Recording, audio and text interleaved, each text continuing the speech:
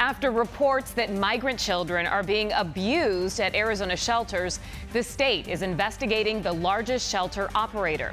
It's our big story on 12 News at 6. And tonight we found that all 13 Southwest Key shelters in Arizona have been inspected over the last 2 weeks. Good evening, I'm Joe Dana. Mark is off. Now, the result could be state oversight to correct any problems. Team 12's Bram Resnick is taking a closer look at these new developments, live from the Alert Center. Bram? Yeah, there have been calls for several weeks for the state to take action. Arizona Health Services Director Kara Christ told me today all the allegations against the shelters have been taken into account during those inspections.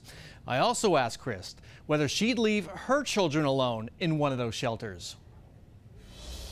After several reports of abuse, Arizona shelters housing migrant children are getting a sweeping state inspection. Watching the news, it is horrifying. I can't imagine as a parent experiencing that or having my children experiencing that. Dr. Kara Christ, the state's health services director, tells 12 News her inspectors have gone through all 13 Southwest Key shelters in Arizona over the last 2 weeks. We took all of those allegations because they were so horrifying that we were hearing in the media.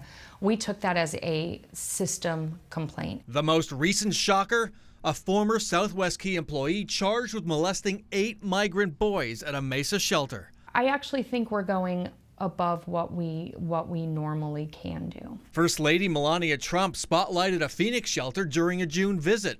Southwest Key takes in $500 million a year from the feds to care for migrant children separated from their parents. These inspections could lead to an agreement to fix whatever might be wrong with state oversight for up to a year. Knowing what she knows, I asked Kara Christ whether she'd leave her 3 children alone at a Southwest Key shelter. I'm trying to imagine a world where my children would be without me, and that's really hard. But they provide good care.